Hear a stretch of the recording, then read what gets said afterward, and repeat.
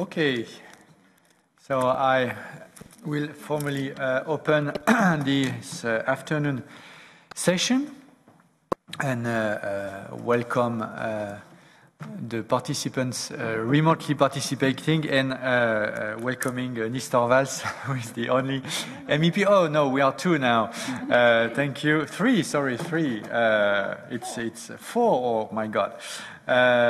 So we start this debate on the always sensitive issue of the use of woody biomass for energy production in the EU. I'm very happy to welcome the writer of the JRC report, Sarah Mubareka. You will have the floor first for 10 minutes to make the presentation of the report, then the Commission, and then the coordinators and the representative, and then a KGI. So, as we all know, we are ahead of important files where the woody biomass will play a significant role, whether we talk about the LULUCF or other topics in the June package. We are also in the heart of the discussion regarding the taxonomy regulation and the use of biomass. So it's a very timely report. The floor is yours, Madame Mubareka, for 10 minutes. Thank you, Mr. Chair, and I would also like to thank the ENV Committee for inviting the Joint Research Centre of the European Commission to present the findings of our study on the use of woody biomass for energy production in the EU.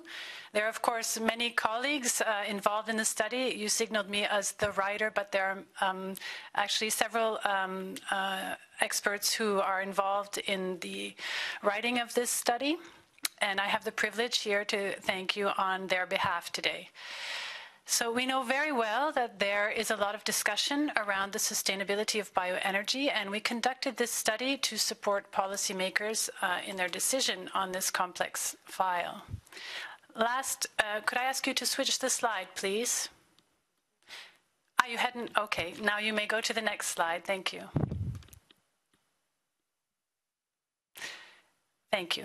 Last May, the Biodiversity Strategy for 2030 announced that the Commission would publish JRC's assessment on the use of forest biomass production for energy.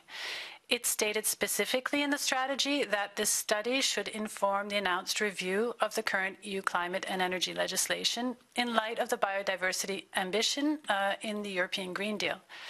In this context, our research had a very specific purpose. As the European Commission's scientific arm, we were asked to produce a study that would be relevant to the current EU political context. We had a mandate to inform the reviews of important legislation, so we were not being asked in this case to assess one specific bioenergy pathway or another.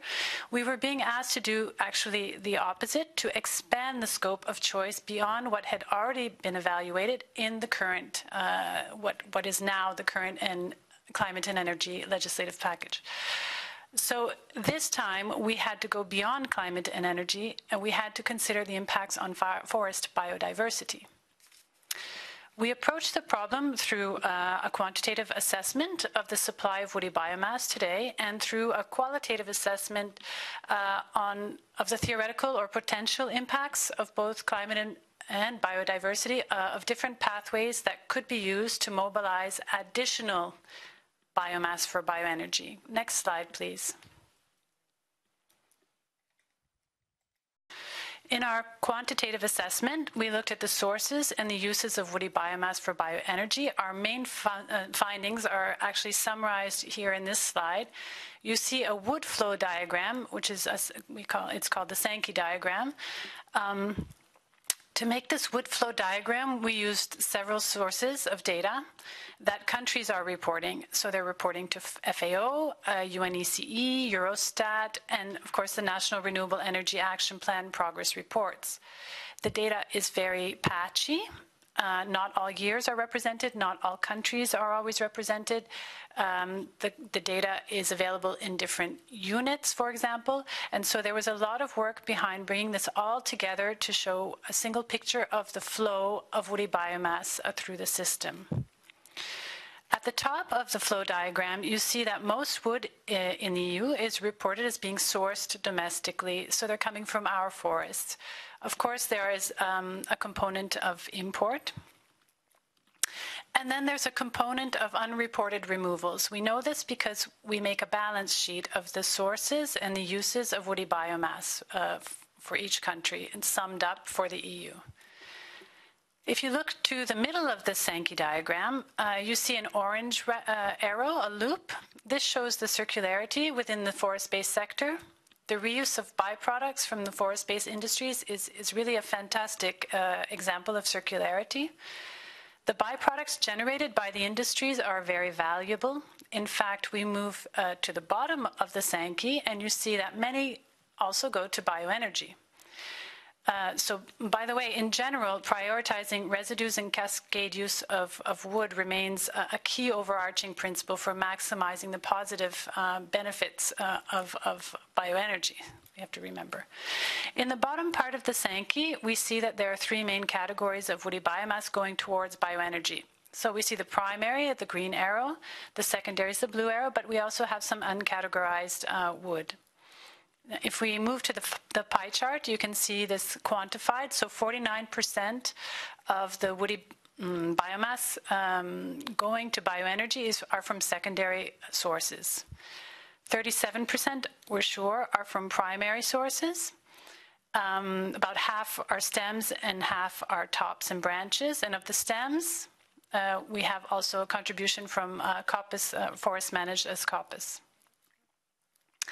The remaining 14%, this gray wedge, we know it's used for bioenergy, but it's not categorized in the reporting. And this is an important point I would like to make. We certainly need better data on how much and what type of woody biomass is being used for bioenergy in order to better monitor its sustainability.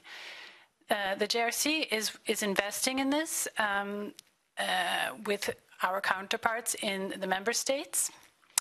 And now I'm going to move to the sustainability assessment portion of the study. If I could ask for the next slide, please. Thank you very much. So we hypothesize that if the demand for bioenergy were to rise, the supply for wood for energy would have to rise as well, either by changing the way forests are managed, or by increasing forest area, or by changing consumption patterns. Among all these possible ways in which biomass could be increased, we chose to focus on three specific interventions, and of course there are many more. The three that we focused on were changes in forest management through an increased collection of logging residues, afforestation, and conversion of forests to plantations. We assessed the different pathways within each of these interventions according to their both their potential risk for climate and biodiversity protection. We found that among the pathways we assessed, there are win-win pathways. These are shown in the green quadrant, you see. For example, the removal of fine woody debris, which includes the branches and tops of trees, could be beneficial to climate without damaging forest ecosystems if removed from forests within sustainable thresholds that have to be, of course, locally set. Afforestation on former agricultural land with mixed species plantations would enhance the terrestrial sink and thus would contribute to climate change mitigation while at the same time improving ecosystems conditions. We also found a number of interventions that are win-lose, meaning that they could eventually contribute to the climate mitigation efforts, but they may be harmful to ecosystems, for example, afforestation on heathlands and natural grasslands. And finally, among lose-lose pathways, meaning that they result in both negative for biodiversity and climate potential risks. For example, the conversion of natural and old-growth forests to plantations is extremely negative for both. And there are many more findings, and I warmly invite you to look at the report if you haven't already. Next slide, please. So our report includes the following key policy relevant messages. In the first place, we've shown that better data is required. We don't have the full picture. If we want to properly monitor what's happening with forest-based bioenergy, we need more timely and less heterogeneous and just better data. So the governance regulation includes new reporting requirements on biomass supply and use that will help address those gaps, and the implementation of the RED II sustainability criteria, including tracking of forest biomass use in large installations, will help, but a possible extension could be to focus also on installations that are below 20 megawatt. That might help improve monitoring. Second, the potential biodiversity risks identified in our study can be effectively minimized through the robust implementation of the new RED II sustainability criteria on forest biomass at member state level. It's essential that countries define precautionary landscape retention thresholds in sourcing areas, producing bioenergy feedstock for all three categories of residues, / the low stumps and the coarse woody debris. In the report, we also warn about divergent incentives between the LULUCF regulation, where countries are discouraged from harvesting forests, and the RED II, where operators are incentivized to use woody biomass for bioenergy. The third point is the no-go areas that are currently applicable only to agricultural biomass under the RED II could be applied also to forest biomass, and this would provide additional safeguards against sourcing of biomass in highly biodiverse ecosystems. Fourth, we caution that to minimize the risks of unintended impacts on biodiversity, foreseen afforestation actions of the biodiversity strategy should be addressed using appropriate safeguards and guidelines to promote ecologically sound interventions. And finally, we mentioned that Europe could act on its global footprint by developing measures to address the potential risks associated to imported biomass, or for material or energy use alike, produced from plantations established through harmful afforestation or conversion activities. Thank you very much. You may move to the next slide to show the link to the report and to our websites. Thank you very much. Sorry. We move now to the discussion, and we start with the Commission, DG ENR, with Katarina Sikomani. The floor is yours for 5 minutes.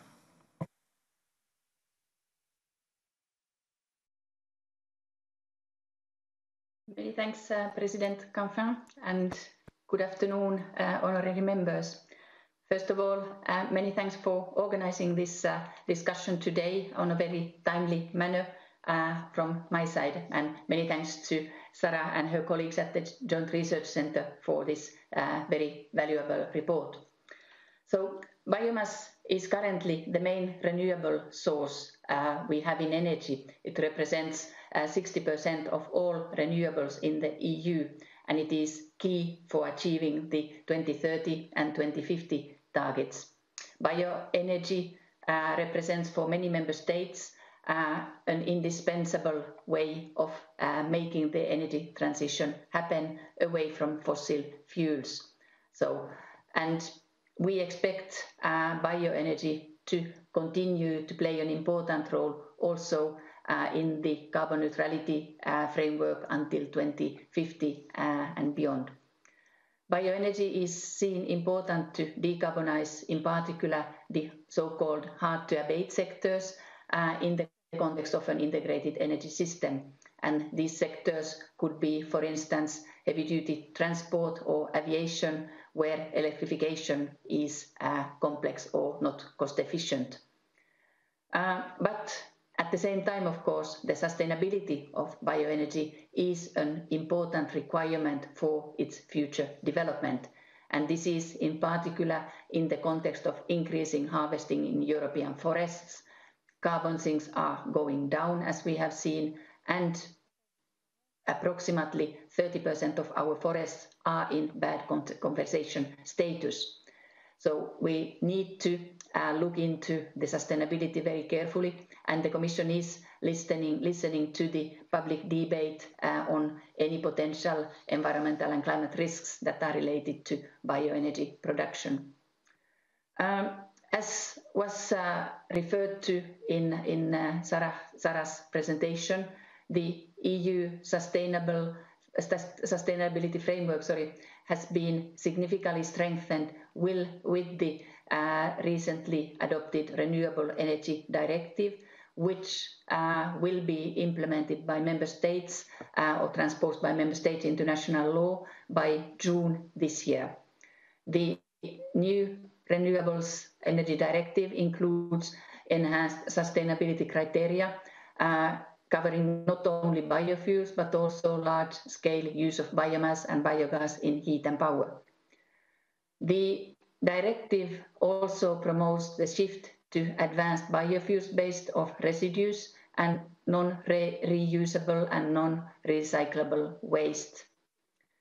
The report from JRC confirms that prioritizing residues and the cascade use of wood remains a key overarching principle for maximizing the positive climate impact of bioenergy and limit the risk in the bioenergy land use interface. This is consistent with the biodiversity strategy commitment of focusing on non-recyclable waste and residues while minimizing the use of whole trees for energy production. The sustainability criteria in the directive should not be seen in isolation. These should be complementary, and we should look at the regulation on land use change and forestry, the so-called LULUCF, the emission trading scheme, and also the common agricultural policy. As highlighted by the JRC report, it is important to ensure consistency between all the different legislations and instruments. I would then want to raise 2 points. So as highlighted by the report, the current sustainability criteria in the Renewables Directive for forest biomass can effectively avoid many of the potential environmental risks that are associated to increased biomass production. But the precondition for this is that these criteria are properly implemented by member states, and as I mentioned, the transposition deadline is in June this year. And in this respect, we from the Commission side, we are currently finalizing an implementing act that will provide guidance to member states in order to promote a robust and harmonized implementation of and verification of these criteria. The draft act was published end of March, and it is now in the 4-week-long public consultation, and of course the Parliament will be duly consulted under the procedures in place. Then secondly, the JRC report recommends or makes 2 key policy recommendations for the future for further increasing the environmental safeguards for bioenergy. And the first of these policy recommendations is to apply additional no-go areas to forest biomass in order to minimize the risk of biomass harvesting in primary and old growth forests. And the second recommendation of the report for the short-term future is to extend the scope of the sustainability criteria to cover also heat and power installations below 20 megawatts, so for smaller installations, in order to increase the environmental effectiveness. In this context, the review that we are currently working on the Renewables Directive, we will assess a number of options for such targeted strengthening of the sustainability criteria. Our aim indeed is to find the right balance between promoting sustainable production of biomass for material and energy uses, whilst at the same time preserving and restoring biodiversity and enhancing carbon sinks. Thank you very much, and I look forward to the discussion.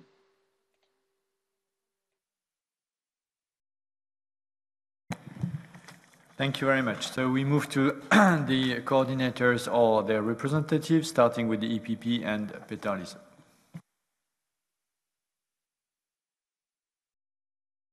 Monsieur Peter Liese n'est pas connecté. Peter Liese is not connected yet. So there is no representative for the EPP. Huh? we will move back to the EPP a bit later on. So we move to SND and Jutta Gutteland.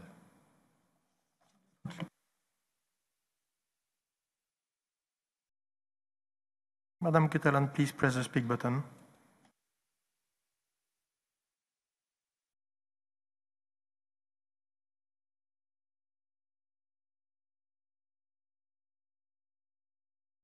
Ms. Gutteland, please press the speak button. Okay. Can you see me and hear me? Yes, we can. Oh, thank you. Thank you so much. I would first like to thank you from the Joint Research Center for preparing this important and valuable contribution with the report. I truly believe that we need to have an informed debate about these issues that are sometimes also sensitive. We need to take good care of our forests. They are, as many times pointed out, our green lungs.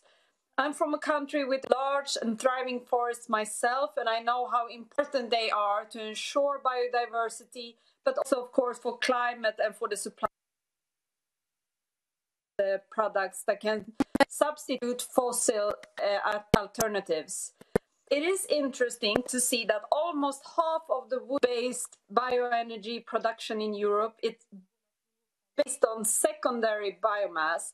It is important that we get a better grasp of the composition of the unclassified 14%.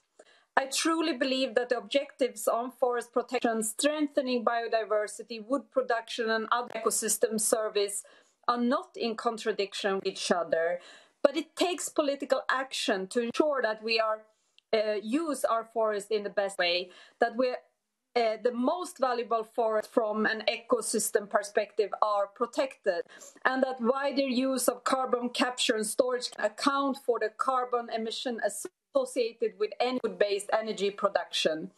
I look forward to see proper implementation of the RED II directive in line with the EU sustainability criteria, such as legally regeneration, protection of sensitive areas, minimization of biodiversity impacts, and maintenance of long-term forest productivity. Lastly, I also welcome that the carbon impacts are better accounted for under the LULUCF sector. We need to be as transparent as possible with citizens on how to reach our climate targets by reducing emissions and protecting our forests, not by changing methods of accounting.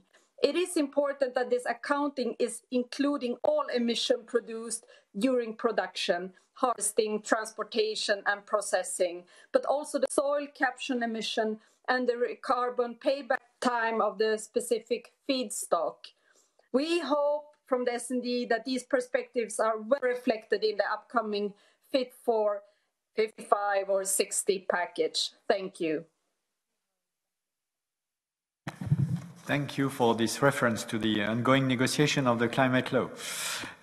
So we move to Renew and Nils Torvalds. Thank you, Pascal, and thank you for the people who made the report. I think it's highly interesting, even if I have also some negative remarks, and the negative remarks actually goes to the problem we always have with something coming out from the Commission or reported or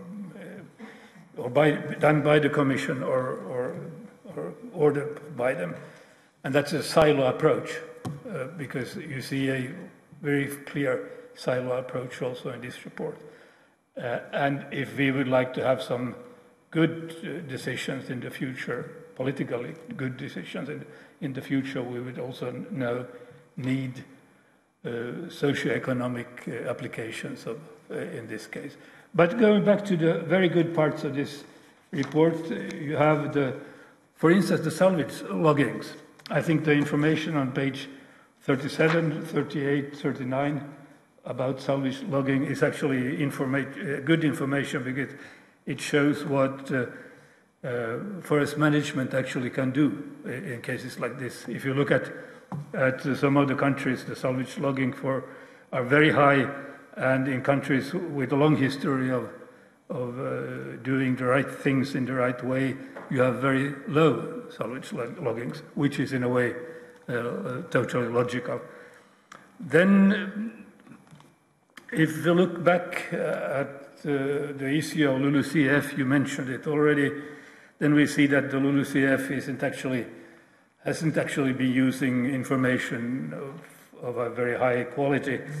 I just got yesterday or the day before yesterday a German publication, Nettobeitrag der Quellen und Senken aus LULUCF in den deutschen Treibhausgasinventar 2001 bis 2021. And if you look at the picture, it goes up and down more like a merry-go-round than a scientific system. And we surely need some better information to be able to cope with this.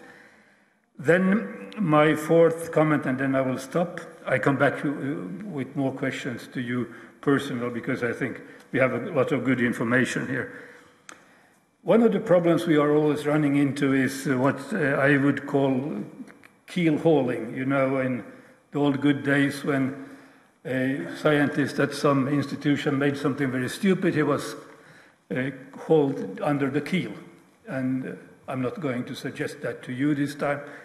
But the keel hauling in this case is that all the member states are put more or less in the same sort of category, even if the trees you have in the different member states are different, they grow in different ways, the biodiversity is actually very different. So when you have just figures which are showing the main picture, then you don't see the real picture there out in the nature. And that is a shortcoming which is going to bother us also in the future. But I would still like to thank you for the very good report, and I will be doing my homework for the future, because when the LULUCF is coming up, I hope I will be able to contribute to a good decision. Thank you so much. Thank you. We move to ID, Madame Griset. Merci, Monsieur le Président. Merci pour votre... Thank you.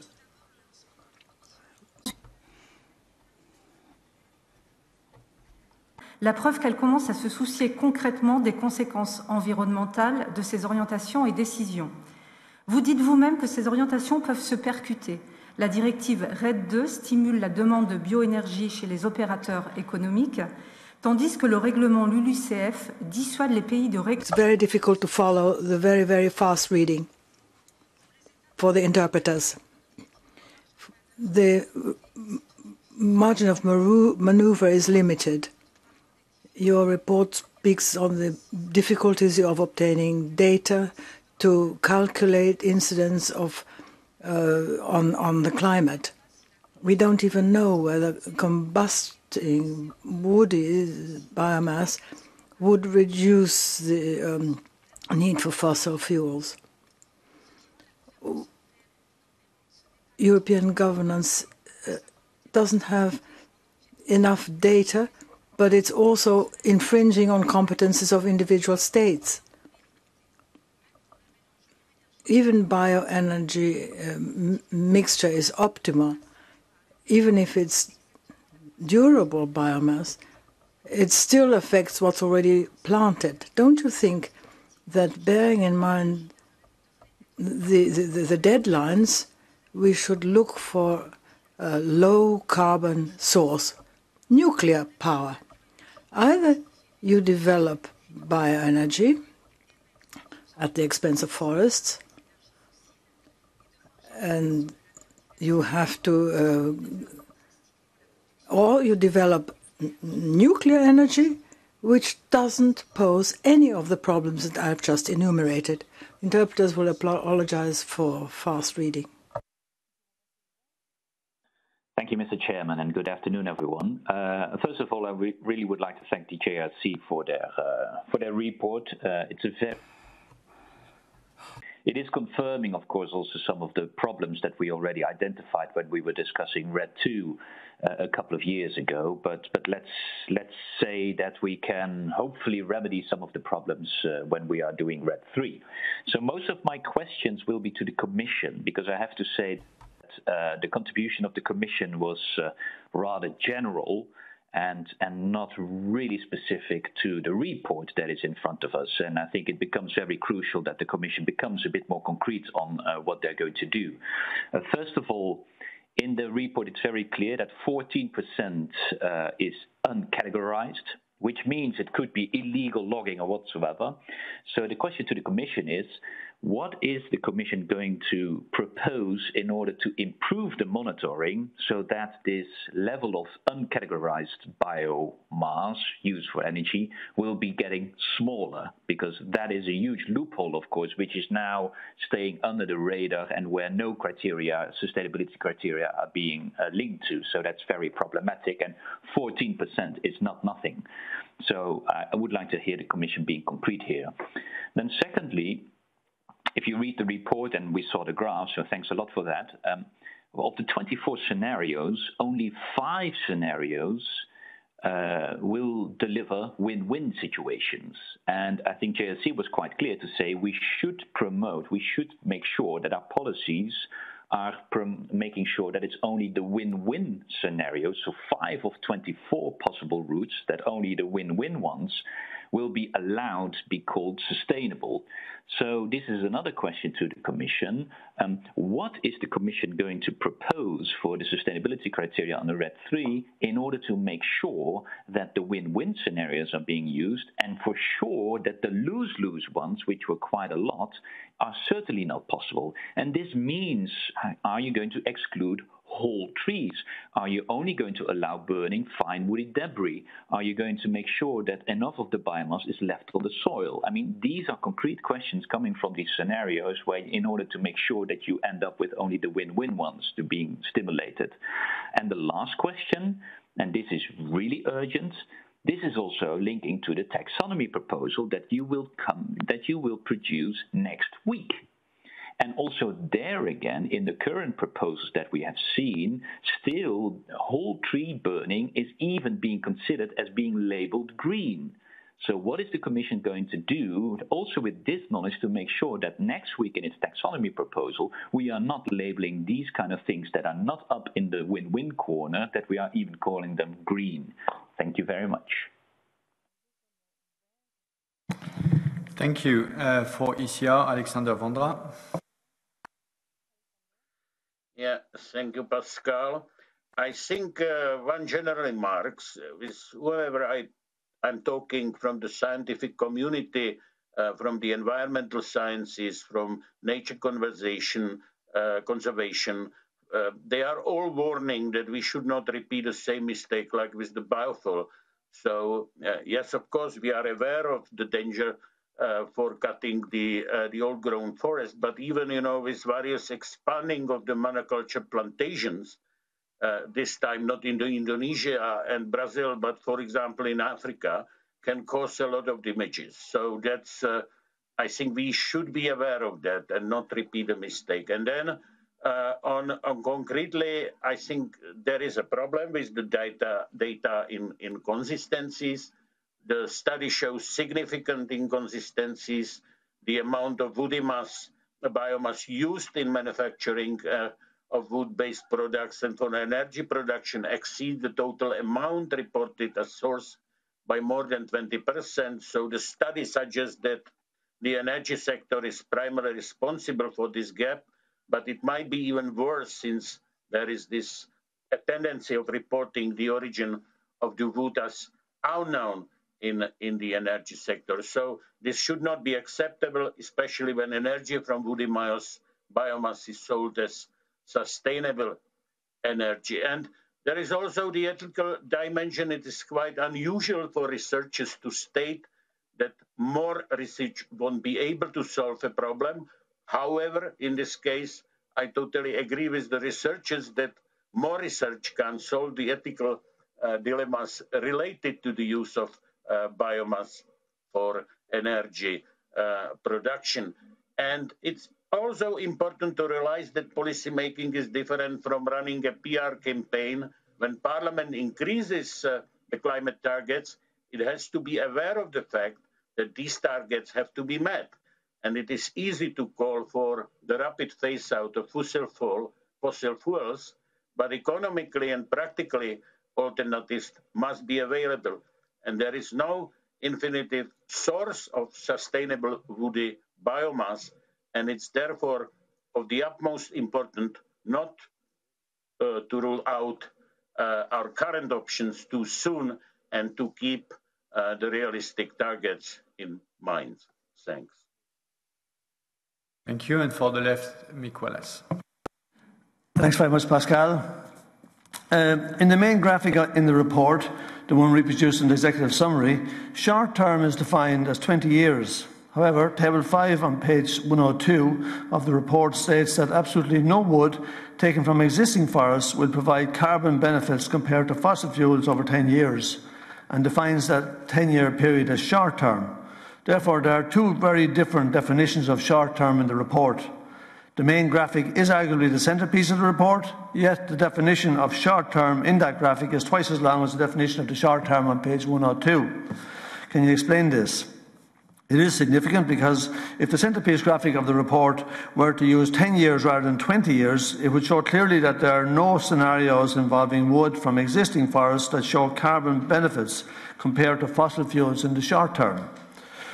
And secondly, the so-called sustainability and greenhouse gas criteria in RED 2 do nothing to ensure biomass use reduces emissions and little or nothing to restrict the ecosystem impact on biomass use. The criteria permits forests to be clear-cut and entirely burnt for fuel. In Ireland, for example, more than 40% of harvested Sitka spruce is burnt for energy. I find the report's conclusions, for example, on page 10, that the implementation of the sustainability criteria by member states is a solution to the negative impacts of biomass use to be strange, even if the tree pathways study do not include the cutting of whole trees for fuel, which is in itself a strange omission. This conclusion, I find, is in fact at odds with a lot of the findings of the report, and maybe your comment on this. And lastly, to back up Bas's point, around the fact that the report points to a significant increase overall in EU use of woody biomass, about 20% since 2000, and an increasing tendency not to disclose its source. Seemingly 14% is reported uncategorised. And in other words, really, almost half of the wood used in energy production comes from the forest, not the leftovers from sawmills and pump mills. Would you be concerned about this?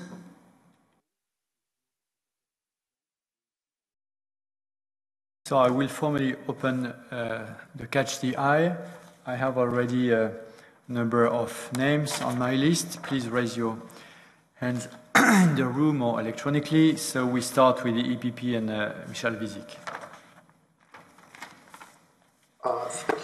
Thank you, Chair.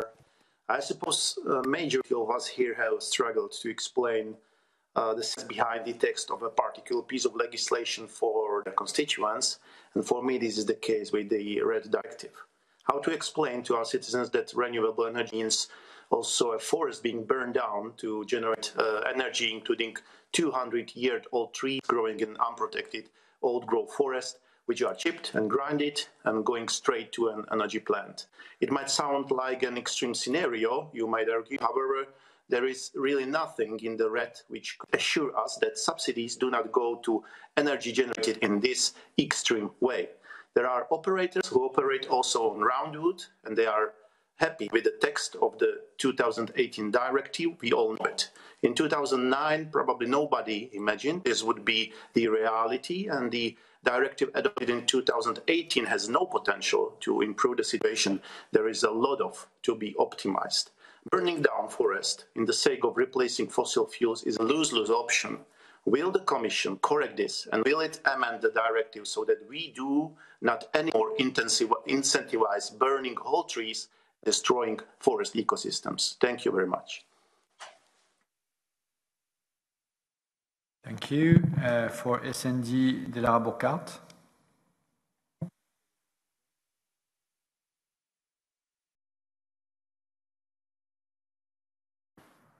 Hi, so thank you for the presentation. Actually, most of the points I wanted to raise were already mentioned, but I want to maybe sharpen the question on them. So The first part was the question on the implementing act on guidance of the forest biomass criteria under RED 2, where a lot of colleagues mentioned how crucial it is to instruct member states and economic operators how to demonstrate compliance with the new sustainability criteria. So I would like to ask you, what are the takeaways from your research that should be considered in the draft implementing act? And the second question would go to the mention of your report, which says that in the context of the new EU climate target, there is an opportunity to see the LULUCF sector like any other sector without filtering of the reported LULUCF greenhouse gas emissions through a complex set of accounting rules. So which consequences should that have in your opinion? Should the criteria for the forest reference levels be changed, and if so, how?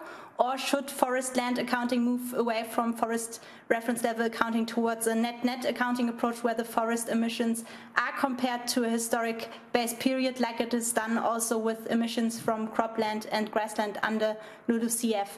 So this would be the questions. Thank you very much again. Thank you. We move to Renew and Emma Wisner. Thanks very much. I'm really happy for this report because there's right now a picture spread that we are burning down our forests for energy. And that is simply not the case. I'm from Sweden, a country covered with 60% being forests in Sweden. The bioeconomy of Sweden and Finland covering 30% of the bioeconomy of Europe as such. And that's also why this question is so triggering for me. So the first question I have to the GRC is, how do you define the old growth forest? In Sweden, we have had forestry for over 500 years, and we see that there's no clear definition of what an old growth forest is. So I wonder, how do you measure that, taking that into account in the report? Secondly, I'm really happy to see that almost 50% of the bioenergy used is secondary biomass. And I am worried about the 37% primary biomass. But I wonder, because in the definition of primary, you include branches and tops, and also, I guess, thinning, roundwood from thinning when you're actually helping the forest to grow. You need to remove some of the smaller trees in order to make the forest thrive, and all this in order to make this timber that we so much need, replacing steel and concrete, for example. So I wonder, do you know of the 37% of primary? Do you know how much of that is actually high-quality stem wood? Because I see that the debate is now, people think that it is high-quality stem wood that we're burning, but I don't see that the 37% here is actually high quality. Thank you. I'm sorry, I have to stick to the allocated time. We move to the Greens and Martin Osley.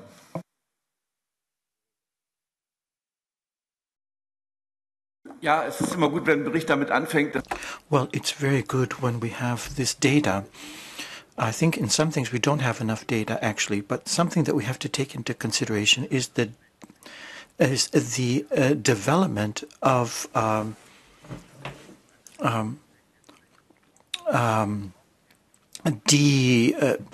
so to say, dried out forest, and now that has increased dramatically in Germany. And what happens is, of course, is deforestation and export to China.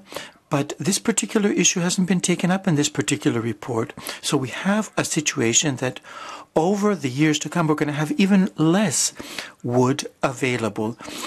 And it really won't work out the way it's laid down here. It won't work because it is against the biodiversity directive. In the biodiversity directive, we have old forests, the need for old forests, the need to keep wood in the forests. And it's when we speak about that 20% figure in deforestation, well, I think that particular figure is totally out of range, because it really wouldn't create that sustainable forest that we ever so much need. And also the particular issue that has come up on other occasions with bushwood from Namibia and the importation of that's totally unacceptable. Thank you.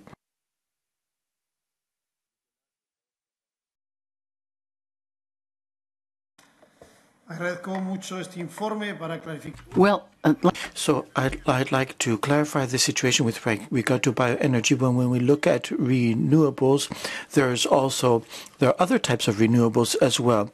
Biomass is what is focused on here. Well, it makes up 70% of renewable energy in the European Union. The question is if it is sustainable and it leads to a reduction in emissions. There are numerous different factors and interests as well, which have to be taken into consideration.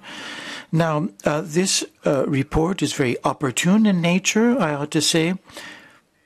The ETS is taken into consideration, as are numerous other different elements as well. Now, there is also the issue of inconsistency of data.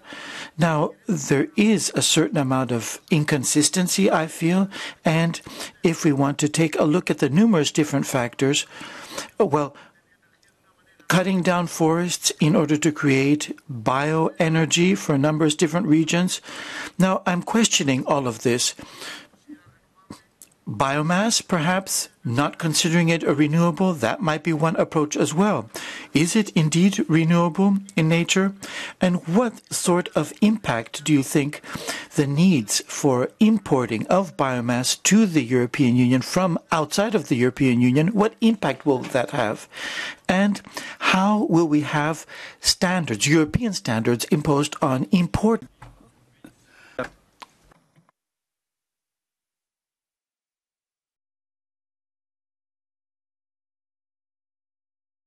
Ms. Paulus, please press the speak button.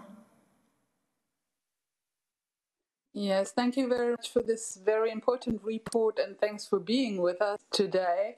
I would like to emphasize a bit that I would like to know from the Commission, how will you assess what has been written on the carbon payback time in this report? I seem to recall a number of 86 years. So, are we really doing the right thing in regarding biomass as carbon neutral? And my second question goes to the JRC, honorable members.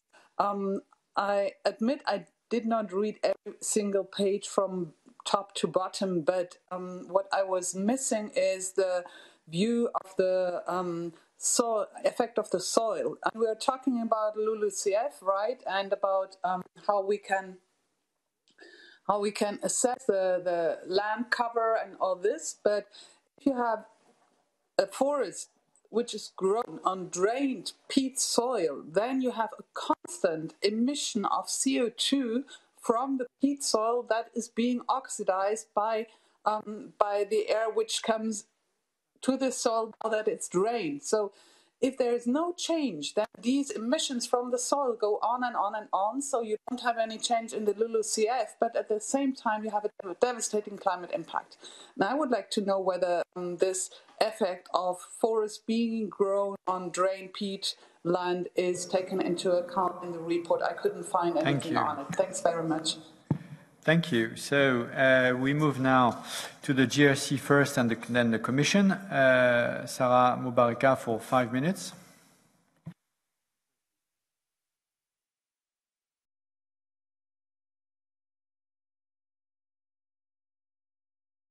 Ms. Mubareka, please press the speak button.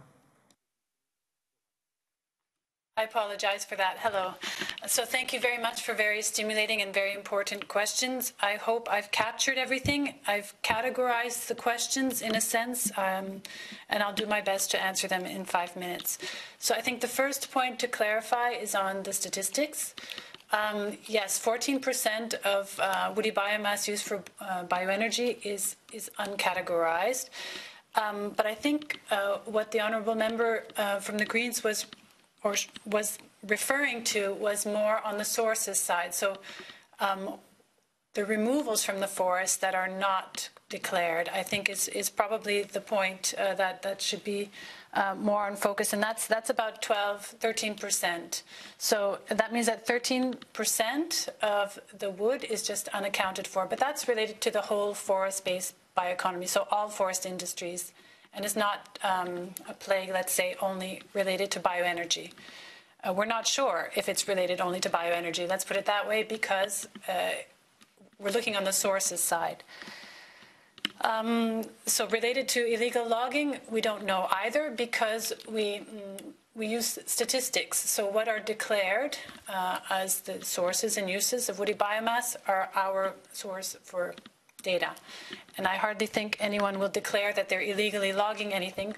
For that, we would have to rely on different means like satellite imagery, for example, that also provides more timely data, real-time data if we want. So I think it's important to check again the statistics on that.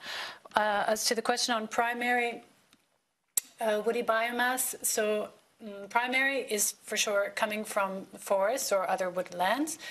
It's partly stemwood and partly the tops and branches, so we could call that logging residues that for an industry that might be industrial roundwood use. So it's a bit complicated in that sense, but it's correct to say that primary woody biomass is coming from the forest, but about half are logging residues, okay, and then the other half are stems. This is, there was a question on whether or not we knew what the quality of the stems were. No, we do not, and that's very important. So we do not have data on that. We do not know that, no. Then we were discussing also the limitations of the study I'll leave for later. They're very important. We were looking at the Implementing Act, right? And so I believe, if I understood the question correctly, we were asked, what do we think about it? Well, we think it's very much a step forward, and it was difficult to assess the sustainability of forest-based bioenergy without having this Implementing Act in place yet. So this is why we took the choice to assess, let's call them aspirational pathways for provision of woody biomass. We do think, of course, and this is, I said in my conclusions, that no-go areas can be extended. So the concept of no-go areas, which means, it's not just not using wood from primary forests, it's also using wood or condoning the use of wood for bioenergy from what was previously grasslands or any highly biodiverse natural forests or protected areas or any biodiverse rich land. So this should cover, I believe, the reference to the use of Sitka spruce in Ireland, though I'm not sure about the technicalities of that. And of course, we also think that the limit of the 20 megawatt plant could be maybe a bit lowered so that we have more, let's say, better safeguards, as the director for ENER mentioned, for, let's say, we avoid a loophole, let's say. We'll put it that way. In terms of the limitations of the study, so yes, I take very much to heart the comment that we did not cover the social economics part of this. This is we responded with this study to the the biodiversity strategy, and it's an action. This study was an action of the biodiversity strategy. So we did focus on environmental sustainability, but we're very conscientious that social and economic sustainability play a part. However, in the time we had to produce this study, we chose to focus on environmental aspects, clearly, given the context. In terms of soil, yes, it is taken into consideration. I appreciate the question. Not explicitly in the study, but because it's part of the qualitative assessment that we did on the meta-analysis on the biodiversity impacts of these pathways. And so soil is implicitly considered there also for the carbon accounting side of things. With respect to the role of scientists and the ethics, I really liked that question, in fact.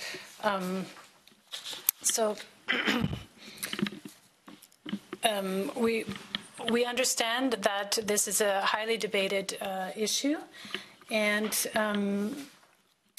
the role of the scientists, in our view, is not to resolve the ethical issues, but rather to, provide the baseline science. I think it's very important that we don't cross the line and not become advocates in that sense, particularly in our role as the science house for the European Commission. I'm not sure if how much time I have left, if I can go on. Well, please take one additional minute, and then back to the Commission. Yes, there was a very important point on the how we categorized or binned, let's call it, the time, let's say the time frame for the carbon impacts, so the carbon emissions impacts. So we do, I mean, I think it's explained quite well. I mean, what we consider short term are pathways that are likely to achieve carbon savings compared to fossil sources within 1 or 2 decades. So that's the short term, that's the green box, let's say. And the Okay, it was a bit less than 1 minute, so I suggest we move to the Commission as we start running late for the next agenda item. We move to Madame Sikowani. Many thanks, President Canfin and colleagues, for the many interesting comments and questions indeed. I can be very brief because most of the questions were, of course, put to the colleague from JRC. First, I would want to comment on the comment that bioenergy is considered as carbon neutral. This is something we hear very often, but it is actually not the case because one has to look at the broader EU climate and energy framework in order to determine the carbon impact of bioenergy. So even if bioenergy combustion emissions are not accounted for in the energy sector, these are accounted for in the land use and land use change and forestry sectors. So the carbon impacts are accounted there, and they are only counted once. So that is the explanation there. Then coming back to the comments on the data and the 14% of unaccounted, I think my colleague from JRC responded to this, and it is something that we absolutely must get more information on in order to know what is happening there. Part of it, of course, is household usage of forest products. The upcoming implementing delegating acts that I referred to already will certainly improve also on the question of data and how forest management, how the data requirements, and also how outside EU requirements are specified and how these are to be verified. So the implementing act here will improve considerably the information requirements and the monitoring and verification of that information. We will also present later in the spring another implementing act which is on the certification. So how to certificate what are the requirements for the voluntary schemes, what are the minimum requirements that then the Commission will assess and approve or not, what are these requirements there. So this will again further improve the quality of data and the quality of the bioenergy that will then be sourced through. And then my last comment on the upcoming legislation that will be part of the Fit for 55% target that is to be scheduled, which is scheduled for this summer. I mean, we are certainly looking at all the elements that the honorary members have raised. So how to make sure that we have better data, what is the role for whole wood, what is the role to be played then of the cascading principle, etc., etc. But as we heard also today from the discussion, the reality is very diverse in the different parts of Europe, and we need to look at the situation in different parts in order to have the best approach to all these questions. I mean, the question of thinning wood, for instance, was already mentioned. So all these elements are currently being considered very carefully, and we will address all of them in the most optimal way we can when the package will be tabled in June. Until then, we will certainly be happy to continue the discussions with you in the committee or on a bilateral basis. Many thanks.